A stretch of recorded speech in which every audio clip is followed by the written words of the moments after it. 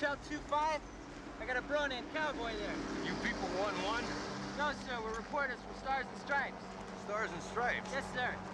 I'm Cowboy's platoon commander. Cowboy's just down the road in the platoon area. You mind if we tag along, sir? No problem. Welcome aboard. By the way, my name's Shinosky, Walter J. Shinosky. My people call me Mr. Touchdown.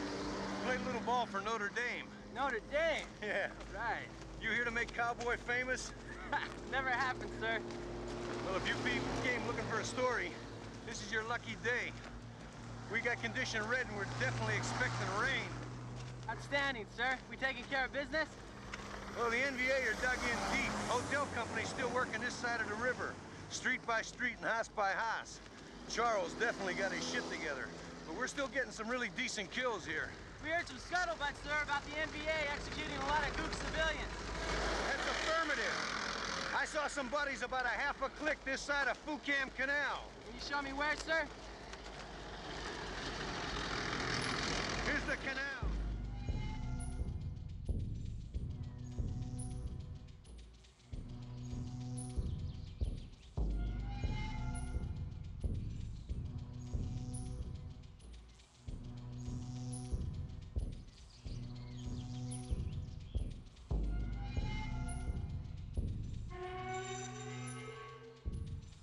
The dead have been covered with lime.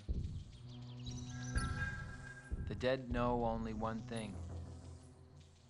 It is better to be alive.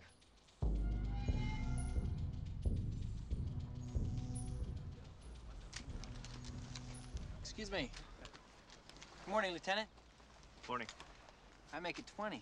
Is that the official body count, sir? What outfit are you men with? Oh, sir, we're reporters from Stars and Stripes. Oh, I see. I'm Sergeant Joker, and this photographer is Rafterman. I'm Lieutenant Cleves. I'm from Hartford, Connecticut. Have you got a body count, sir? We think it's 20. Do you know how it happened, sir? Well, it seems the NVA came in with a list of gook names. Government officials, policemen, RVN officers, school teachers. They went around their houses real polite and asked them to report the next day for political re-education. Everybody turned up got shot. Some they buried alive. Right? Colonel?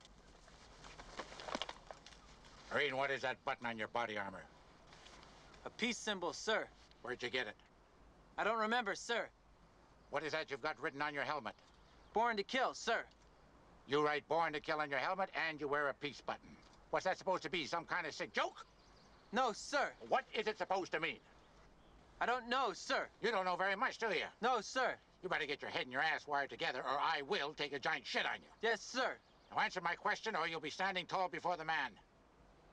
I think I was trying to suggest something about the duality of man, sir. The what? The duality of man, the Jungian thing, sir. Whose side are you on, son? Our side, sir. Don't you love your country? Yes, sir. Then how about getting with the program?